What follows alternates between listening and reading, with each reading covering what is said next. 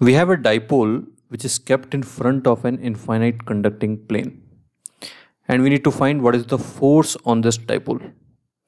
So we are going to solve this with image method. So this is how the image will look like. So this is not like a normal mirror. The orientation of the dipole is going to be same. See, if there is plus charge here, then on the mirror position you will have a minus charge. And if you have a minus charge here, then on the mirror position you will have a plus charge. So you can see that orientation is going to be same. So now we need to find the force on the dipole. So let's find on either of the dipole, and the force is going to be same. So here the electric field due to this dipole is 2 kp by r cube, because it is on the axial position. So force on this dipole is P dE by dr.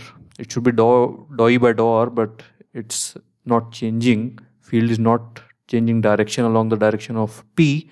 So we can just write it as P dE by dr.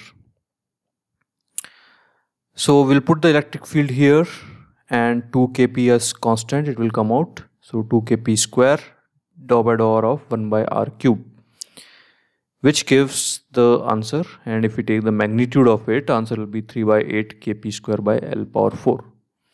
And you can see this negative sign actually means that the force is going to be attractive. So here important thing is the mirror image does not mean that the orientation of the dipole is also mirrored.